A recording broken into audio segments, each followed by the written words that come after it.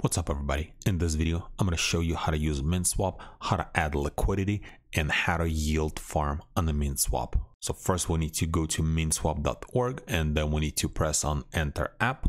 Once this window is going to appear, first thing we need to do, we need to connect our wallet.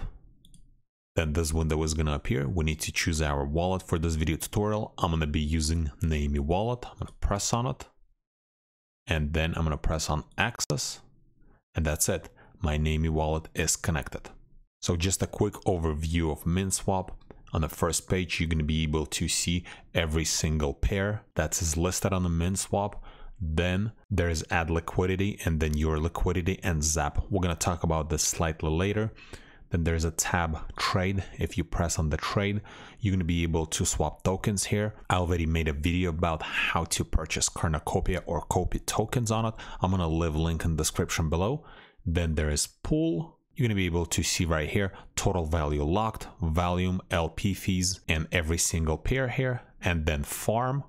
That's what we're going to be doing. Basically, we're going to be providing liquidity and then we're going to farm LP tokens here. For this video tutorial, I'm going to be farming Pavia tokens.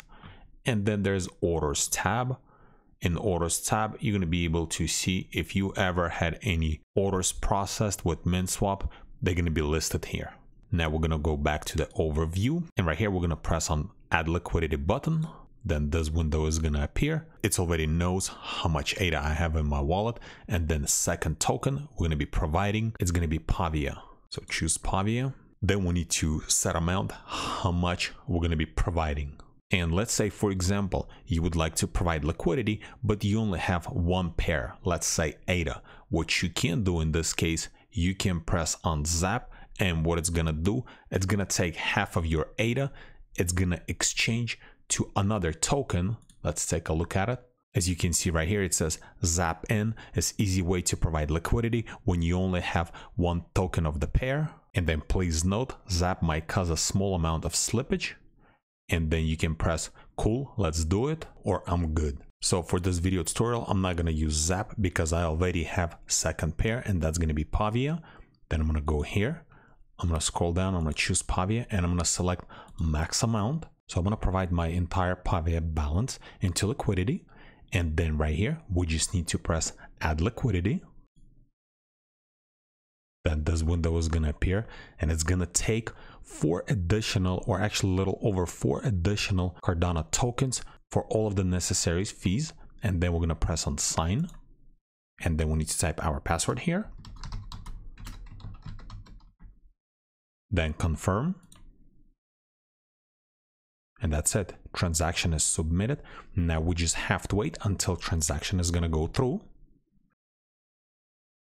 Okay, that didn't take long. Looks like 708 is gone and all Pavia is gone as well. And then you can see in orders, there is a little bubble appeared that's stating I have one order. If we press on it, currently my order is in a queue. Now we just have to wait until this is going to get processed.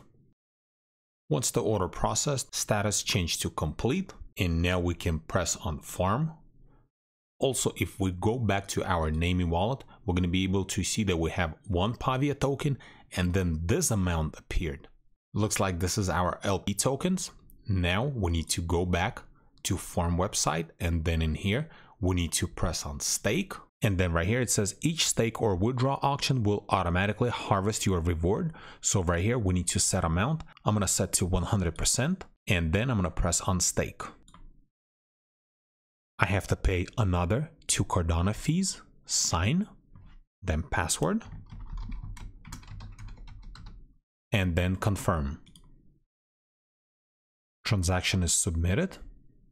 Okay, and once transaction is going to go fully through, you're going to be able to see your staked LP tokens. And so far, I earn 1% of Mint token, and then I can harvest at any time. To start yield farming on MinSwap, first you have to provide liquidity. It's either you have 1 pair or 2 pairs, and then you're going to have to stake your LP tokens in farming pair. And this is pretty much it. If this video was helpful to you, press that like button and don't forget to subscribe. Thanks for watching.